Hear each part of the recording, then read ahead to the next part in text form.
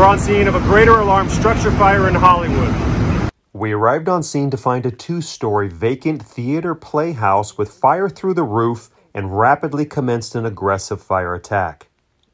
At the peak of the incident, over 80 firefighters, under the command of Assistant Chief Wade White, battled flames inside the 9,000 square foot 2-story theater that was built in 1905.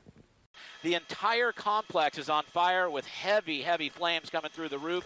However, as heavy fire quickly compromised the structure, making it extremely dangerous to enter, we were forced into defensive operations.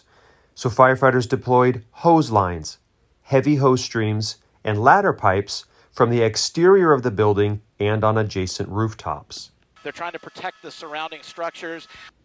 It is important to mention that despite the heavy fire load and structural collapse of the building, we were able to successfully protect structures on all 3 sides, including several homes to the rear, the Hollywood Guest Inn Hotel to the right, and a multi-family residential building to the left.